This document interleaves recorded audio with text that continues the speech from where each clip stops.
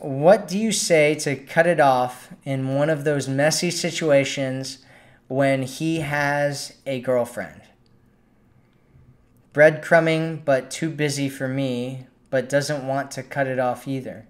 But I feel I need to get out of it. You block them. That's what you do. You're not contingent on what he does, right? Like if you want to get out of the situation, get out of the situation. Block him, stop responding, stop talking to him. You're not interested. That's it. You don't have to deal with people breadcrumbing you. You can block people. You can stop responding. You can just not talk to them. That's the best way. If he knows and you know and everybody knows that he's in a relationship and you're not down for that, just stop talking to him.